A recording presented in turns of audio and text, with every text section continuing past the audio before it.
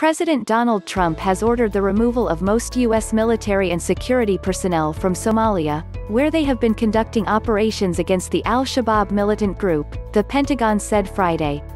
After ordering major troop reductions in Iraq and Afghanistan recently, Trump's new move reflects his drive to disengage U.S. forces from what he calls endless wars abroad, making good on a campaign pledge in the final weeks of his presidency. Trump has ordered the Department of Defense and the United States Africa Command to reposition the majority of personnel and assets out of Somalia by early 2021, the Pentagon said in a statement. The Defense Department stressed the United States was not withdrawing or disengaging from Africa, amid concerns of a pullback from various areas in the continent. We will continue to degrade violent extremist organizations that could threaten our homeland while ensuring we maintain our strategic advantage in great power competition, it said. The U.S. Africa Command has maintained some 700 troops, personnel from other U.S. security operations, and private security contractors in Somalia, both conducting attacks on al-Shabaab and training Somali forces.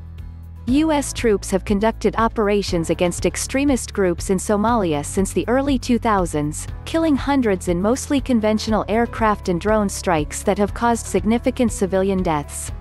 U.S. personnel meanwhile have sustained some casualties, including the death of a CIA officer in late November. Acting Defense Secretary Chris Miller visited Somalia a week ago, where he reaffirmed U.S. resolve in seeing the degradation of violent extremist organizations that threaten U.S. interests, partners, and allies in the region, the Pentagon said. On Wednesday, Joint Chiefs Chairman General Mark Milley confirmed that the Defense Department was reviewing the size of its posture in the country. We recognize that al-Shabaab in the lower River Juba Valley is a threat. We know that it's an organized, capable terrorist organization. It's an extension of al-Qaeda, just like ISIS was, he said. He called the U.S. presence relatively small, relatively low cost in terms of numbers of personnel and in terms of money. But it's also high risk, he said. Yet, if U.S. forces do not keep up pressure on al-Shabaab, he said, they could threaten to attack U.S. interests outside the Horn of Africa region. Most people probably don't know what that small force has been doing, but they've helped prevent Shabaab, a prolific branch of al-Qaeda, from forming an Islamic emirate and disrupted terrorist operations, said Thomas Jocelyn, an expert on Islamic extremist groups at the Foundation for the Defense of Democracy's think tank.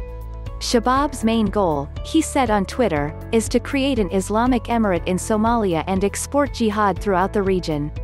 The group has also experimented with sophisticated explosives to attack airplanes, and international plotting can't be ruled out. Withdrawals in Afghanistan, Iraq. The move came as Trump has sought to wind down U.S. military engagements abroad to honor a pledge he made in the 2016 election. He ordered U.S. troop levels to be slashed by mid-January in Afghanistan and Iraq, to 2,500 troops in both cases. The Pentagon said Friday that some of the personnel being pulled out of Somalia will be reassigned to neighboring countries, particularly Kenya and Djibouti, to allow cross-border operations against extremist groups in conjunction with partner forces. The U.S. will retain the capability to conduct targeted counter-terrorism operations in Somalia, and collect early warnings and indicators regarding threats to the homeland, it said.